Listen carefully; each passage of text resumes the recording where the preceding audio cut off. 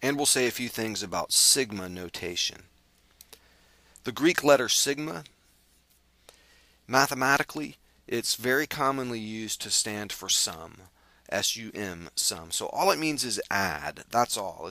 It looks real fancy and sometimes kind of scary looking, but all it means is add. So when you see sigma x, that just means the sum of x. So you have a bunch of numbers. All that means is you add them up. So it commonly shows up in more advanced math classes, but it's good to learn it now and know what it means. That Greek letter is sigma, and it just means sum. So this is sometimes called sigma notation or sometimes called summation notation. But all it means is find the total, add them up. So when we're told find sigma x for the given set of numbers, we just have to add these numbers. That's all we're doing. So let's add them up. And these things are a little easier to add if we can group them together. So I'm going to look at that 3 and that 5 right there. Those together give me an 8.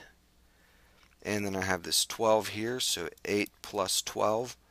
And this negative 8 and the negative 2 add up to a negative 10. So I have 8 and 12 and negative 10, and that's pretty easy. The 8 and the 12 add up to a 20, and along with a negative 10 gives me a total of positive 10. So that's my answer in that case. In this example, we're told to find the sum. This is pretty easy because these are very organized and we can group them very effectively.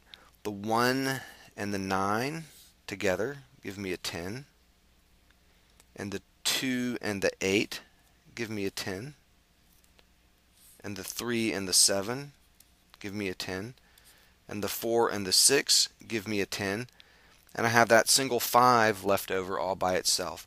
So I have 10 and 10 and 10 and 10. That's 40, plus the 5 gives me a total of 45.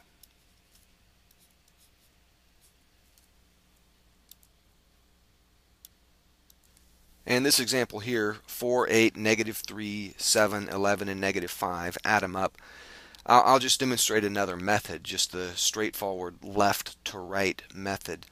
There's no apparent way to group them that comes to mind apparently, so I'm just going to start at the left and I'm going to say 4 plus 8, that's 12.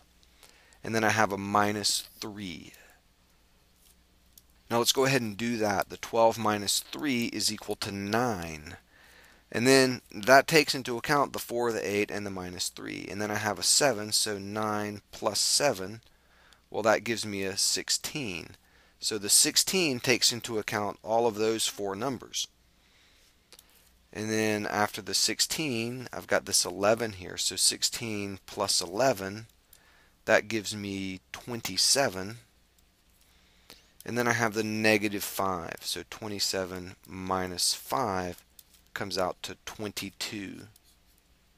And that's my answer. And you can see I just worked through here left to right. I kept my work organized along the way, and I just started adding those two, and then I had the minus 3, and then the 7, and then the 11, and the minus 5, and came to a final answer. So just adding or subtracting, as the case may be with the negative numbers, left to right, another way to find the sum of a group of numbers fairly easily.